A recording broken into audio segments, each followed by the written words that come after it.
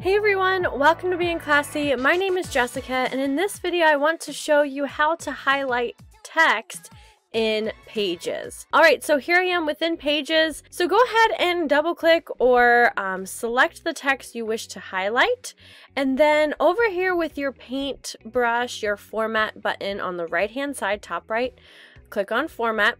And then there's a bunch of different things you could do. I'm looking to highlight and I don't see it anywhere. What you need to do is click on this settings gear icon to show advanced options. And then go down to where it says text background and click on text background. I then can choose to highlight it with these default colors, or if I don't see the highlighter color I wish to use, click on the little color scheme on the right next to it. Alright, so I clicked on my color wheel because I was looking for a bright blue. So here I am, I have this bright blue that I'd like to use, so I've selected it, and now you'll notice this text background color on the right hand side is now blue.